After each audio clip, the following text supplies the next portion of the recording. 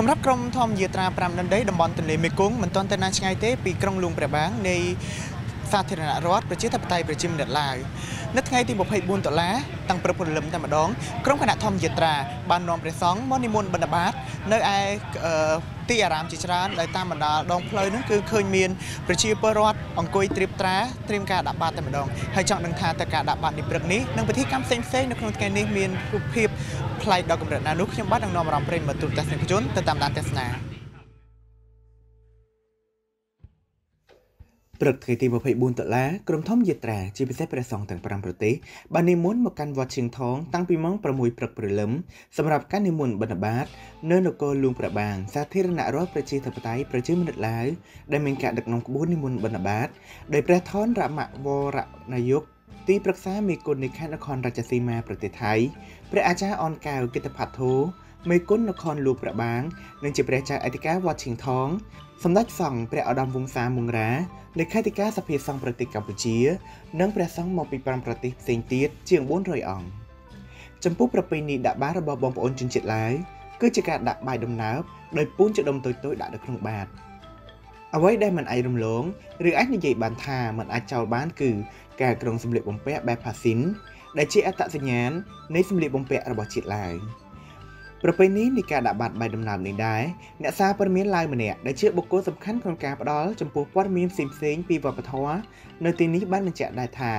ការដាក់បាយដំណើបជំនួសបាយខ្សាយនេះគឺមូលហេតុដោយសារតែបាយដំណើបគឺស្ងួតរមួតមិនស្អិតហើយមិនងាយខូចមួយវិញទៀតពេលដែលដាក់បាតព្រះសង្ឃជាបាយដំណើបគឺមិនធ្វើឲ្យបាតប្រឡាក់ប្រសិនជានិយាយពីន័យធៀបសម្រាប់ការយកបាយដំណើបនេះគឺវេលាពូតដុំបាយដំណើបប្រៀបដូចជាប្រជាជនឡាវកំពុងតែមានភាពសាមគ្គីគ្នាជាទ្រង់មួយម្យ៉ាងវិញទៀតដែរបាយដំណើបគឺជាអត្តសញ្ញាណជាតិឡាវដោយស្ត្រីឡាវត្រូវក្រងផាស៊ីននិងបួងស័ក្តិជាដើមងាកមកមើលគណៈសង្ឃក្រុមធម្មយាត្រាទាំង5ប្រទេសបាននិមន្តបិណ្ឌបាតជាជួររៀងអមនឹងប្រជាជនដែលអង្គុយត្រៀបតដីមានបាយដំណើបនំចំណីបច្ច័យដែលជាគ្រឿងសម្រាប់ការដាក់បាតនេះព្រឹកនោះព្រះសង្ឃរាប់រយជាងអង្គតែសទ្ធាប្រជាជនរាប់ពាន់ស្ថិតតាមដងផ្លូវជាង4គីឡូម៉ែត្រចាប់ផ្ដើមពីចំណុចវត្តឈៀងថងជាអារាមដែលមានអាយុជាង1000ឆ្នាំមកដល់ត្រង់វត្តព្រះបាទតៃដែលសបង្ហាញពីសទ្ធាជ្រះថ្លារបស់ពុទ្ធសាសនិកជនយ៉ាងក្រាស់ក្រែលព្រះគ្រូឧត្តមវិសុទ្ធមុនីឈៀវសុជាមានធរណីកាថាសទ្ធារបស់ប្រជាជនទាំង5ប្រទេសធំធេងខ្លាំងសម្រាប់ព្រះពុទ្ធសាសនាព្រមទាំងបានបង្ហាញអារម្មណ៍ចំពោះការស្វែងយល់ដឹងពីការគោរពនិងប្រណិប័តប្រពៃណីរបស់ជាតិសាសន៍នីមួយៗជាក់ស្ដែងយើងឃើញថាប្រទេសនីមួយៗការគោរពប្រតិបត្តិធម៌អាសិក្ខាវិន័យរបស់ព្រះសម្មាសម្ពុទ្ធហ្នឹងវាមិនសូវខុសគ្នាប៉ុន្មានទេ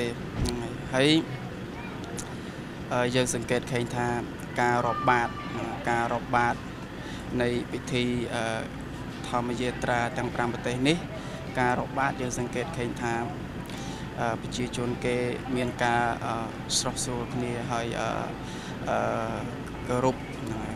ចំពោះព្រះសង្ឃដែលនិមន្តចូលរួមក្នុងពិធីនោះមើលទៅឃើញថាសទ្ធាជ្រះថ្លារបស់គាត់នឹងផ្ដោតសំខាន់ទៅលើពុទ្ធសាសនាខ្លាំងមែនទែននឹងហើយម្យ៉ាងវិញទៀតគណៈធម្មយាត្រានេះគឺជាការមួយលើដំណឹងថានេះជាធម្មយាត្រាលើកទី2ដែរហើយហ្នឹងហើយធម្មយាត្រារវាង5ប្រទេសនេះគឺសង្កត់ធ្ងន់ទៅលើថាចងសម្ព័ន្ធមិត្តរវាងប្រទេសនិងប្រទេសហើយនឹង1ហើយ2រវាងសាសនានិងសាសនាពុទ្ធបរិស័ទឡើងមួយរូបបានថ្លែងពីអារម្មណ៍លោកយាយដោយទឹកភ្នែកថាលោកយាយពិតជារំភើបដោយមិនដែលបានជួបប្រទះនៅហេតុការណ៍នៃសាសនាព្រះពុទ្ធដែលនាំនិមន្តព្រះសង្ឃក្នុងទ្វីបអាស៊ីទាំង5ប្រទេសមកឲ្យលោកយាយបានបំពេញនូវកុសលដូចនេះពីមុនមកទេតមកនៅវត្តផាអូជាទីតាំងបន្តរបស់ក្រុមធម្មយាត្រា5ដែនដីបានមកដល់រឿងរ៉ាវដែលបានធ្វើឲ្យក្រុមគណៈទប់អារម្មណ៍សឹងតែមិនបានគឺសាមណេរ500អង្គនិមន្តគង់រងចាំគណៈធម្មយាត្រាក្រោមកម្ដៅព្រះអាទិត្យម៉ោង10ដែលជាប្រវត្តិសាស្ត្រថ្មីគួរឲ្យស្ញើសរសើរនិងគោរពជាទីបំផុតថ្នាក់ដឹកនាំនៃសាធារណរដ្ឋប្រជាធិបតេយ្យប្រជាមានិតឡាវដែលមានដូចជាសង្ឃរាជអធិសាធុយ័យគួនមេគុណក្រុងចំផេតនគរលួងព្រះបាង ឯកឧត្តមវងច័ន្ទផាត់ប្រធានរណសេរីកសាងជាតិឡាវនៅខុនលួងប្របាងលោកជំទាវប៊ុនម៉ាអនុប្រធានរណសេរីកសាងជាតិឡាវឯកឧត្តមណសេងអនុប្រធានផ្សព្វផ្សាយវប្បធម៌និងទេសចរនៅខុនលួងប្របាងនិងលោកបណ្ឌិតខំវ៉ាន់ប៊ុនផនអ្នកគ្រប់គ្រងកម្មការកណ្ដាលព័ត៌មានពុទ្ធសាសនានៅខុនលួងប្របាងក៏បានចូលរួមនៅក្នុងព្រឹត្តិការណ៍នេះដែរពិធីសាសនាប្រចាំនៃក្រុមធម្មយាត្រា5នាក់ដីគឺការដាំដំពោហើយដំពោលើកនេះត្រូវបានដាំនៅកូនភ្នំនៃបរិវេណវត្តផាអូដើមពោត្រូវបានចាត់ទុកជាទីសក្ការៈមួយសម្រាប់ពុទ្ធសាសនិកដោយមូលហេតុថាដើមពោជាទីតាំងនៃការត្រាស់ដឹងរបស់ព្រះសម្មាសម្ពុទ្ធកាលជាជាង2500ឆ្នាំមុនពិធីអារាធនាតាមបែបព្រះពុទ្ធសាសនាក៏មានដូចសពដងព្រះសង្ឃទាំង500អង្គនិងពុទ្ធបរិស័ទបានលើកដៃប្រណម្យសូត្រធម៌ជាការបង្ហាញពីសេចក្តីជ្រះថ្លារបស់សាវកព្រះសម្មាសម្ពុទ្ធលោកសុបឆ័យវីរៈភូជង្គលេខាធិការស្ថាប័នពោធិកយាវិទ្យាល័យរួមនឹងក្រុមពុទ្ធបរិស័ទបាននាំនៅបច្ច័យចំនួន 60,000 បាតដែលជាការប្រគេនសម្រាប់ការទំនុកបម្រុងដល់ការសិក្សាអប់រំដល់សាមណេរជាង500អង្គនៅទីអារាមនេះដល់ល្ងាចថ្ងៃដដែលនាវត្តប៉ាផុនផៅវណ្ណារាម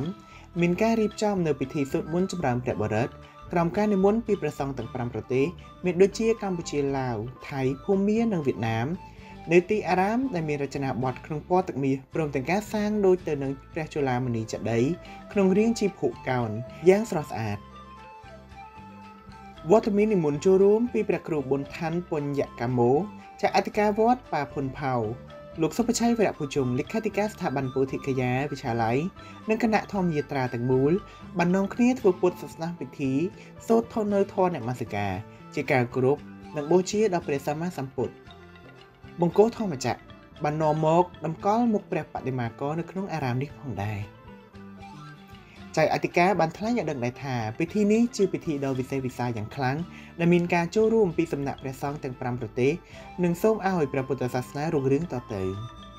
ថ្ងៃចុងក្រោយនៅលួងព្រះបាងបានចារជាប្រវត្តិសាស្ត្រថ្មីឲ្យក្រុមគណៈធម្មយាត្រាចងចាំនៅរឿងរ៉ាវទាំងនេះជាដរាបសទ្ធារបស់ប្រជាជាតិនីមួយៗសុទ្ធតែបានបង្ហាញថា